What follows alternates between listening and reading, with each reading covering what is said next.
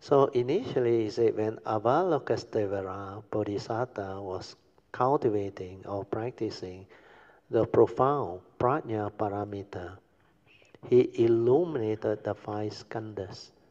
You know what is the five skandhas, isn't it, by now? The five aggregates of form and mind. When he say he illuminated, in Mandarin is 照见, means it's like illuminate and realize that they are all empty. 照见五蕴皆空. You think he used a torchlight to illuminate? No, then what did he use? Her awareness nature, that one shine for. Then he realized that they are all empty.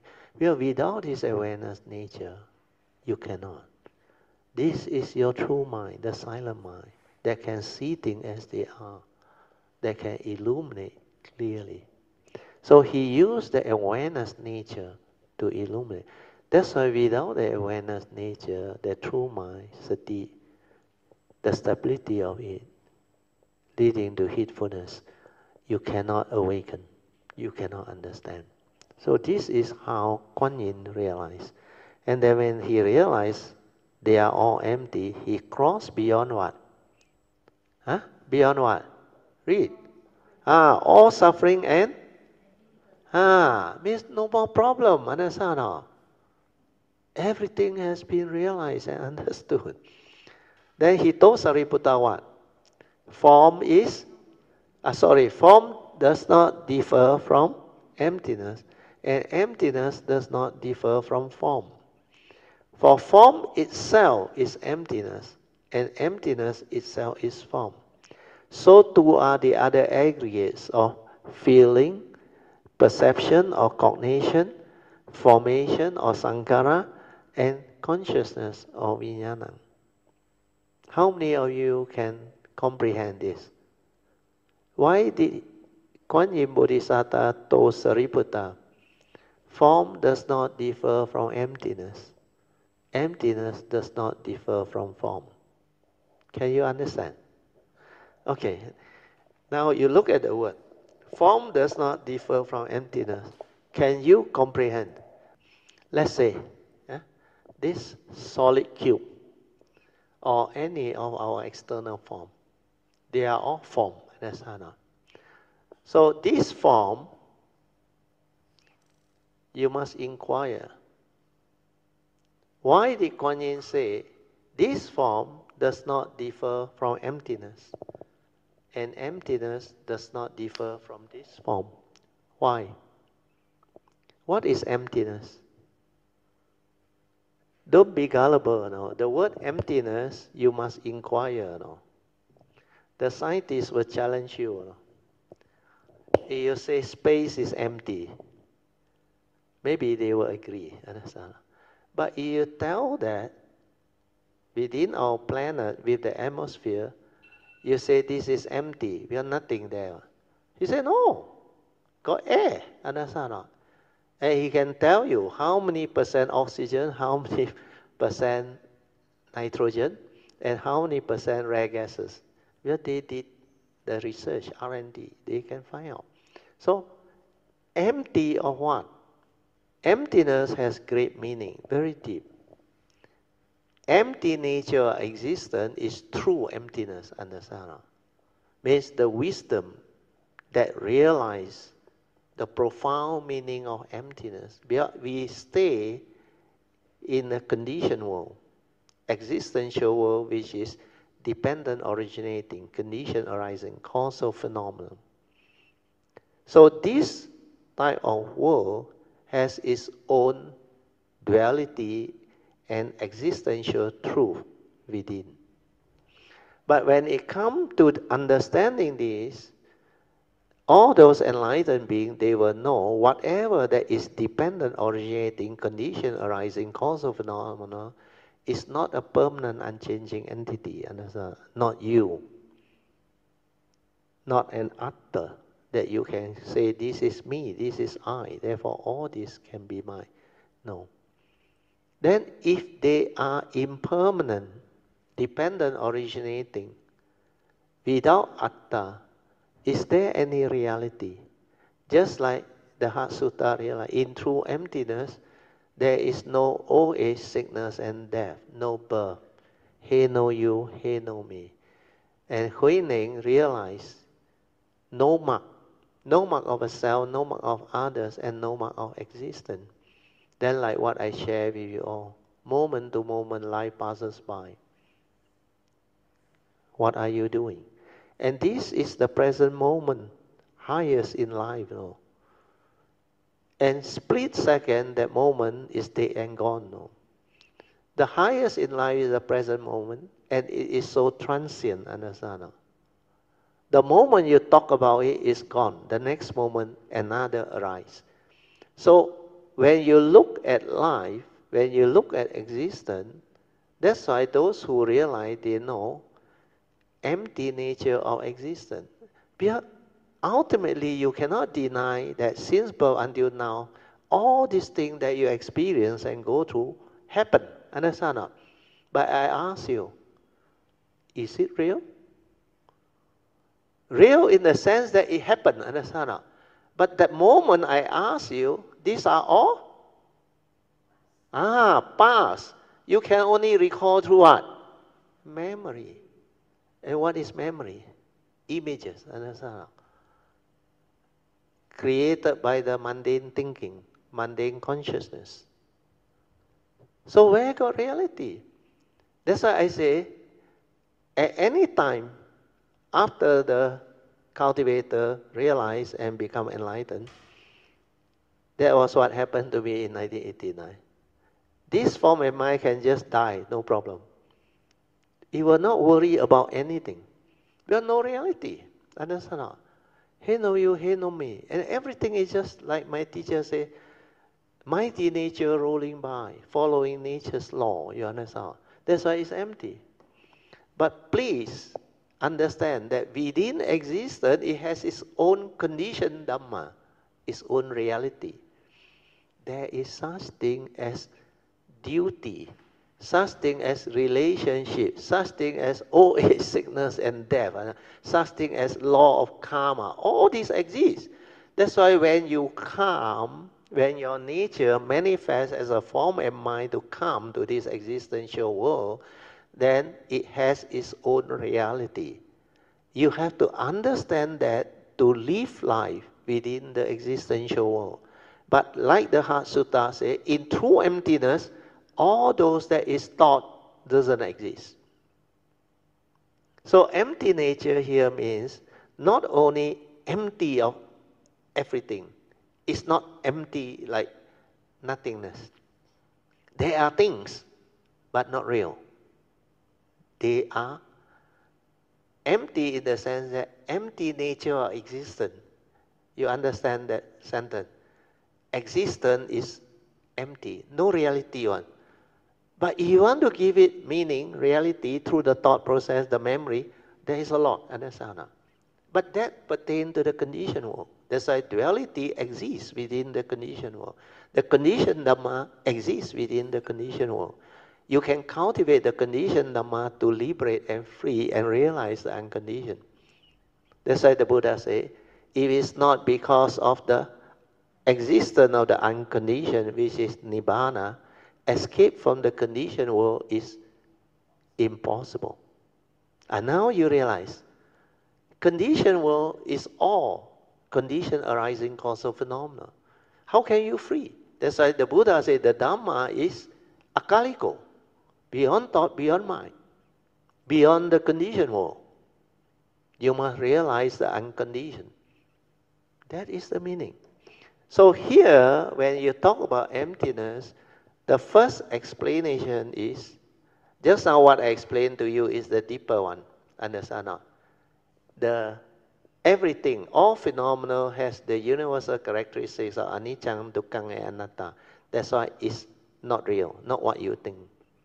It's not a permanent, unchanging entity. That's why he know you, he know me. Then, empty nature of existence. But the first, most crude and easy to understand thing that Kuan Yin told Sariputta is, he said, form does not differ from emptiness. And emptiness does not differ from form. So how can you reconcile this? Now I ask you another question. Before this form arise, what was this space within? Nothing, isn't it? Empty, isn't it? Of course, the scientists want to argue, got air, got what, not important, understand? What is important is before this arise, because it's dependent originating, it was just space, empty space. Then you introduce the form. You put this form in. Then you only perceive form, but you don't perceive what was before the form. Understand? That's why you cannot see why Kuan Yin say form does not differ from the original space, which is empty. Emptiness. The emptiness does not differ from the form that has taken over its space. Understand? Our perception is all like that. Externally, all these external forms, there is no word. Understand? This chair doesn't know that he is a chair. Understand? Or you call it 椅子, or Gerusia. This one, no word, nothing one. Understand? But how do we perceive it? We go through memory. Understand? Then we give it a label. We label it. Then we give it a concept. Then it arises already, exists already. Then through the what they call relative convention of our society, we keep on giving it name. Different language give different word and different name. That's why the world argue a lot. Understand? You say in English, this is what chair? Armchair or whatever. Then another guy with another language, they will tell you something else. So all these are subject to the way they perceive it and the way they name it. They can use different words. But everything points toward the same entity, isn't it? True or not? This one actually got no word. That's why the Buddha said, thing is just the way it is. No right, no wrong, no good, no bad, no whatever name or label. When you see things as they are, this is suchness, direct seeing as it is, without the word, without the concept. And this is the direct seeing. So Kuan Yin, he used that nature when he insight into phenomena, he realized there is nothing inside there. Understand? 照见五蕴皆空. But these five aggregate of form and mind, like the Buddha came to realize underneath the Bodhi tree when he became enlightened, he realized that they do not belong to him. Why? Because the form goes the way of nature. Then feeling, what is feeling? Feeling come and go. He didn't die. Understand? Then feeling is dependent originating, condition arising. Cause without the senses, without the consciousness, without contact, feeling cannot arise. You understand? That's why they are dependent originating. Then if feeling is you, if feeling change from pleasant to unpleasant, did you die? You didn't die, eh? So how can feeling be you? And since they come and go, it does not belong to you, it's not you, then it has the universal characteristics of impermanent following nature's law. Because it's dependent originating, condition arising. That's why it's like that. That perception also same. It needs the senses and the consciousness through memory and the brain it perceives. Perception come and go. This moment you perceive that, next moment you perceive the other thing. If perception is you, you should die when the perception changes. But you didn't die. Then all your sankhara activity, your emotion, your whatever feeling, sensation, emotion, they come and they go, you didn't die. So how can they be you? Then consciousness arise and pass away. Seeing, hearing, smell, taste, tactile, and thought. Same. Then when you realize this with your inner awareness nature, you suddenly awaken. All these aggregate, they come and they go. That's why it's empty nature or existence. It doesn't belong to you, understand that? But the question is, if it doesn't belong to you, it's not you, then why did they arise in you? Have you ever contemplated that? If it's not you, why did it arise in you? Then who are you? What are you? And this is meditation. This is what the wisdom of the Buddha and Kuan Yin and all those great beings has. So from here, you should zero in and awaken. If they are not you, that's why the Buddha in the first Noble Truth final summary, what did he say? In short, it is due to your sakkaya ditthi that condition you to grasp at these 5 aggregates of form and mind, which is Rupang, Vedana, Sanya, Sankara, and Vijnana, that I call dukkha. If you know that they are empty, they are impermanent, then why you grasp and cling and want things your way and suffer? That is really bodoh. The word is bodoh. Stupid. That's why you don't blame Mahayana for changing the word. Sakkaya ditthi. Greed, hatred, and delusion. Stupidity, they say. Stupidity. They use the word stupidity. A lot of people get very offended. But really, like Ingbi realized, stupid. Everything is not real, and yet you think that feeling belongs to you. You want good feeling. You attach to good feeling. That's why you suffer, understand? You want beautiful perception, nice perception. Those that you don't like, you push away. But in the first place, who created all this light and dislike? All this way of perception? It's your brain, understand? Your conditioning, your belief system. So when you see with the awareness that this is the magician creating all this to lure you, to distract you, and to delude you, then you wake up, understand? Well, I live in an existential world. There are what they call the aggregates arising and passing away. There is a phenomenal world of consciousness and form. There is the mundane mind. The moment I awaken and realize this, then I got no problem with that. I know how to return in that. Then I realize there is an awareness nature within, which is the deathless element, and never die. But that one is not a being. That one cannot come out and live life.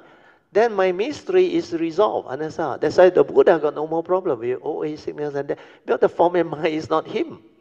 That's how he awakened. Understand? That's why when Kuan Yin realized this, he realized the empty nature of existence. So he tried to guide Sariputta to go in. Form does not differ from emptiness. Emptiness does not differ from form. For form itself is actually empty. That is the empty nature of existence. Understand? You understand? So the meaning is very clear. Nothing abstract about the Heart Sutra. But people cannot understand. He said, what type of teaching is it? Emptiness is emptiness. Form is form. How can form does not differ from emptiness? Emptiness does not differ. So they become very confused. You know why? They use the thinking mind, the mundane mind, the instrument that is limited. You cannot penetrate. That's why you cannot understand. So clear. Okay.